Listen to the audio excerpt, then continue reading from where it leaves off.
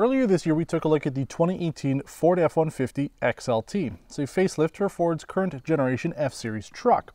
And while the XLT represents probably what most people are going to be buying here in Canada and North America, it certainly doesn't represent what people are really searching for on YouTube. Our spotlight is on this 2019 Ford F-150 Platinum. Now, it isn't the top trim. The Limited is positioned above it, and you can find out more about the Limited F-150 by watching our GMC Sierra Denali video. We actually did a small comparison at the end of that video. But today we're going to be showing you everything about this truck, all the options and bells and whistles that have been equipped on this pretty much fully loaded vehicle, and tell you everything you need to know if you're in the market for Ford's 2019 F-Series pickup truck.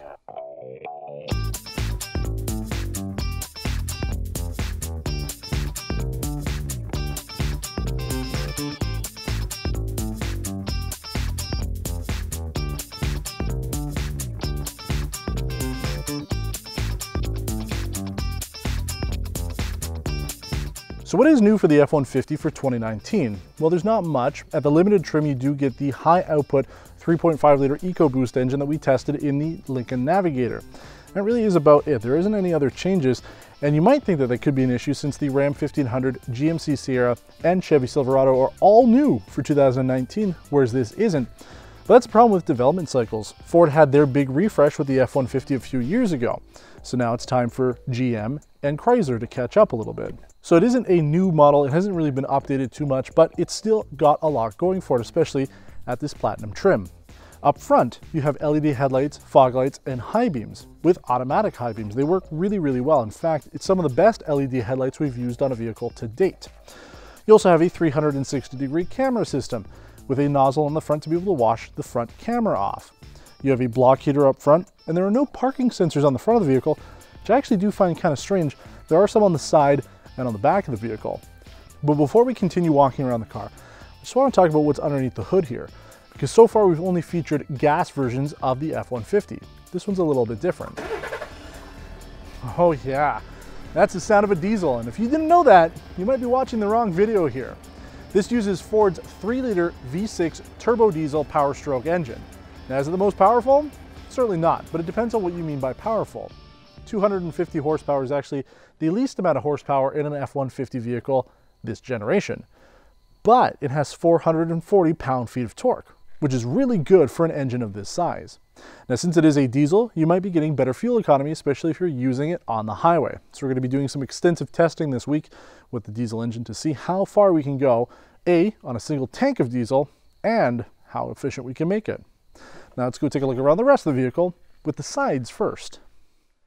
Now, I say we're going to go around the side of the vehicle, which is something we don't usually do. I'll walk around really quickly, but there are some features here to note. There's a parking sensor along the front side here. Now, there aren't any on the front of this truck. There are some on the back, but you do have one on the side here, and that helps with the park assist feature. You also have power folding mirrors, and these have chrome plates on them for the Platinum trim. You have keyless access to the doors through the front here. You can lock and unlock from the front handles. You also have automatic running boards, which you would kind of expect on a trim at this price point. But because this is fully loaded, you do get a couple extra goodies. You have a side step here. Give it a little kick on the button, comes out, get up. If you have some stuff back here you need to get into, you have to tie something down, you're good to go. It actually really works out well if you're going to be using this as a truck. And then moving along, you have chrome door handles, a power opening rear window, 20-inch rims, and then the spray and bed liner here. But the trunk is also a little interesting too. Let me show you. Now, along back here, you do have the Platinum badge instead of the big F-150. I actually kind of like it. It's the same thing as the Limited. They'll have the same thing, but it'll say Limited back here, so people do know that you are driving more or less the best one. The only thing with the back here is the license plate lights are not LED. What can you do? We do have a small light here, just where the handle is, to be able to see if you're doing some work back here. It's not very bright, and you do have your rear camera. But let me tell you what I'm talking about with the trunk here, because it has a feature that I certainly, as an absolute unit as myself, need. This part slides out. And what do you know? You have two little pieces here that come up. And this is designed for you to be able to get up onto the truck if you're like me. Again, an absolute unit. It's a little harder for you to get up. You just step up, use the little handle, and you're good to go. Now you're in the back of the truck. You can walk around. And it makes life so much easier. So this handle works out pretty well. You've got your little step, you just come down. And I mean, I'm pretty big, right? You guys tell me all the time in the comments. It supports my weight pretty well. You just follow the instructions to put it back down, clip, clip, bad boy slides back in, and then that slides in like that. Everything is built into the trunk here. It's awesome. So there's multiple ways for you to get in to the back of your F-150. If it's those side steps, just using the bumper here if you want to, or the little system they've got here. Now let's jump inside and see what features are on the inside of this pickup truck. Now some of you have commented before that I sit in an awkward position, and I probably look that way now, but it's just because the car has easy exit. I do like that feature, especially with a truck of this size. You do have a lot of room, so it's really convenient for me to be able to push the seat back, and not that I need the space, but it's nice to have it. Now the interior layout here isn't any different than what we've seen on all the other F-150s that we've done, but some of the features are. First of all, you have a much more in-depth computer screen where the cluster is. You can see a lot more information than just basic speed and tachometer. It's actually got a lot more. You've got your analog speed and tach on either side, but that digital computer shows you your oil pressure, your coolant level, your gas, and you can change it between turbo or your transmission temperature or the DEF level in your vehicle. So there's actually quite a bit that you can configure on here. I like to keep the digital speedometer on, but I also have access to things like your fuel history, fuel economy, trip, navigation, auto start stop status, trailer information, off-road information, and then you have all of the pre-collision and safety tech that you can configure through there as well. So there's a lot of stuff going on with just that computer. You still have the same Ford Sync system in the center here. We use Android Auto, Apple CarPlay, and that would be our only complaint that we talked about before, where you are stuck using Apple CarPlay or Android Auto Maps if you plug your device in. We talked about that with the F-150. We've talked about it with a number of other vehicles from Ford. It would be nice if you could have your phone plugged in and still use the navigation that's built in, because it's actually pretty good. A couple other different features over the XLT. You have front heated seats, a heated steering wheel, front ventilated seats, and front massaging seats. The same kind of massage that we had on the Lincoln Navigator. It's not bad. You also have Bang & Olufsen's B&O Play audio system here. To be honest, it doesn't sound any different than something like Bose, but it is important to know that it is a luxury-oriented system in here. You have a leather-wrapped dashboard, and everything is pretty soft to the touch. Center console here is nice. You've got this dark wood trim throughout, and the black, yeah, works with this dark burgundy color of the vehicle. You also have the panoramic dual-panel sunroof up top, and that's about it. I mean, there isn't much different, but just small little changes to make this experience a lot nicer than it was with the XLT. I'm starting to understand why people want this as a luxury vehicle instead of just a raw truck. But let's jump in the back real quick just to talk about a few features there, and then we'll take it on our road test. So while there might not be a lot of features back here, really there's no features back here, space is outstanding. You can see here I'm seated really in the only position you can get in the back seats. But if I was sitting in the driver's seat right now, I have almost like a half foot of space here. I can easily put my feet out. If I want to relax, I can. It's really spacious. Comfort isn't too bad too. You do have an armrest here. It's like a good angle. You can pull out little cup holders there. They seem to be a little cheap, but aside from that, there's not much else. You do have vents in the back here. There is no third zone climate control though, so it's basically just what comes out from the front. You do have outboard heated seats with 2 settings. You have 2 USB chargers, a regular cigarette outlet, and a power inverter, 400 watt max with a 110 volt power source. So it's not bad. If you're using this as a family hauling SUV, then your kids are probably going to be comfortable back here, especially with these seatbelt inflators on the outboard side. They use a slightly different apparatus here because in the event of a collision, they will expand to help protect whoever's seated in the outboard seats.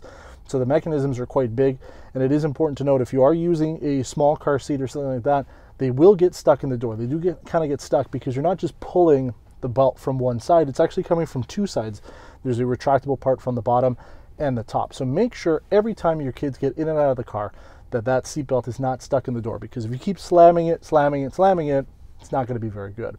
But the seatbelt inflators are there, and they are standard so that there is a little bit more safety going on in the back here. But enough about me talking back here. Let's get on the road, take this diesel for a spin, and talk about everything else we found on our week with the 2019 F-150 Platinum. The first thing I want to talk about really quickly here with the F-150, it's something that we didn't talk about, I don't think, with the XLT that we did, was the remote starter. We did talk about the remote starter, but just not about how smart it actually is, because it's 8 degrees, which is probably about the same temperature it was when we filmed the other one in the springtime, just end of winter. But when I remote started it, heated steering wheel comes on, heated front seats come on, and I'm happy about it because it is a little chilly, so it is nice to have those. But let's talk about this F-150 Platinum. There's really two major differences with this vehicle, two huge differences. The interior comfort, because we've got leather seats, and the 3-liter PowerStroke V6 Turbo-Diesel. Now, last time when we featured the 2.7 twin-turbo V6, we got 12.7 liters per 100 kilometers, which is actually pretty good for a truck this size. I will admit that we probably did more highway mileage than we normally would have on test drive. But now that we've had a chance to drive this vehicle for quite a while now, we've done 700 kilometers nearly since filming this, and we're about halfway through our week with it, so I still have quite a bit of time. We've averaged, and this is including highway and more city stuff, 10.4 liters per 100 kilometers. It's pretty good, right? For a pickup truck, especially doing less highway stuff, it's not bad. That's one of the main reasons I think people are going to be looking at the diesel option, is if they do want to have a little bit more fuel economy. But it is important to note, with the 3-liter PowerStroke diesel, first of all, you can't get it on the limited trim. And that makes sense because they're now offering the Lincoln Navigator's engine on that, so it makes sense, Ford Raptor. But it's also not very quick. 250 horsepower isn't very fast. And if we go, not from a blistering speed here, but, you know, moderate acceleration, it gets up to speed, but it might feel a little slower if you're used to a gas-powered vehicle, especially if you get the regular 3.5-liter EcoBoost with the 375 horsepower on it. It's pretty nice.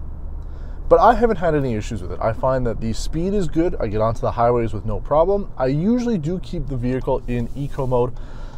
That was one of the complaints that we had about the vehicle last time when we were filming this, is the button to actually change the mode from hauling mode, highway mode, sport mode, eco mode. It doesn't stay in eco mode every time you turn the truck off. That was one of our dislikes, because realistically, this is a solid truck. There's not much to dislike about it. So I guess I'd have to say the same thing now. Same thing with the navigation override. When you plug in your phone, Android Auto or Apple CarPlay will override the maps that are built in with Ford Sync, which is too bad because they're pretty nice. And that's it. The only other one complaint we had about this vehicle when we featured the XLT were the halogen headlight performance. And that's not an issue with these LEDs. They are really good. And we're not going to be going over the likes and dislikes with this truck because it is sort of a hybrid between a Snapshot and a Spotlight. Since we've already talked about the truck, we're just talking about the differences here. But I have to say, comfort on the road, really nice with these leather seats. I'm sure they'd be a little bit nicer if you had the limited trim with the upscale leather, but for the most part, this is really comfortable. I'm in a good seated position. The truck is comfortable, handles well. I'm much happier with this than I was with the two XLTs we've driven. And the important thing, the thing that we really can't talk about too much on this episode because we don't have the vehicles parked side by side, but in comparison to the 2018 GMC Sierra Denali, this is nicer, and this isn't even the limited.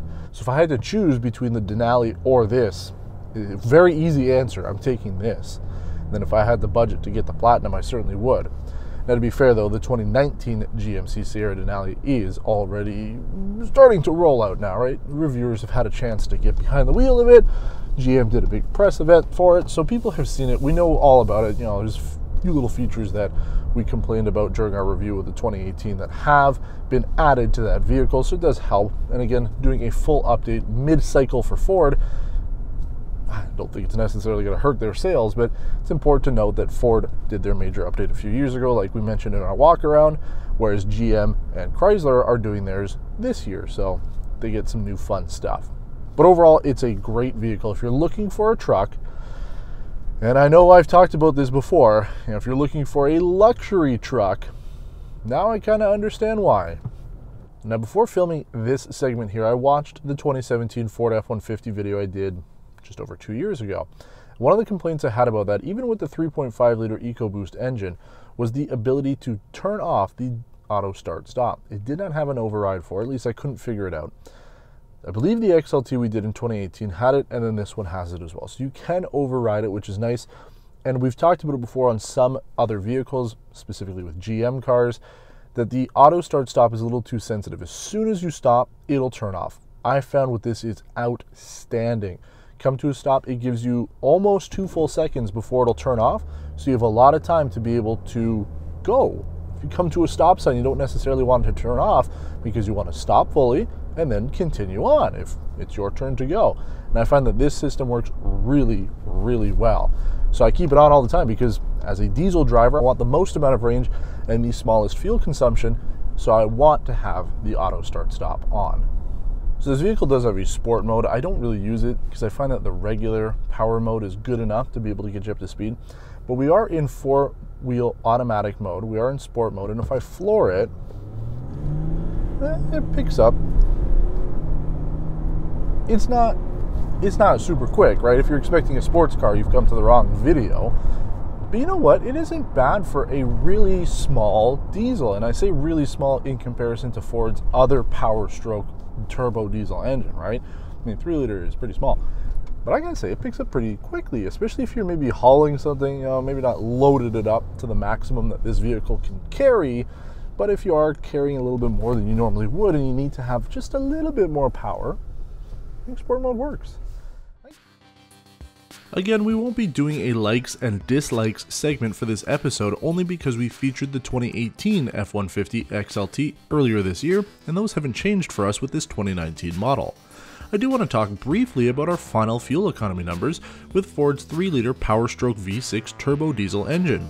We drove 1,250 kilometers this week and averaged 10.4 liters per 100 kilometers total, compared to the XLT's 2.7-liter twin-turbo V6 we drove, which averaged 12.7 liters per 100 kilometers. We also wanted to see what our 103-kilometer drive back to Montreal got us, which averaged 9 liters per 100 kilometers. Again, fantastic numbers for a light-duty pickup truck. Diesel is the way that we'd go if we were buying this. Thanks for watching this episode of Test Drive Spotlight on the 2019 Ford F-150 Platinum. What do you think about the PowerStroke diesel engine? Can it compete with Ram's EcoDiesel or GM's upcoming 3-liter Duramax diesel engine? Only time will tell. For now, we'd easily take this F-150 Platinum over the 2018 GMC Sierra Denali that we featured earlier. However, we do have the new 2019 Ram 1500 Limited booked in November and plan on getting the 2019 GMC Sierra Denali, which we had a chance to preview during our week with this Ford. Until next time, take care.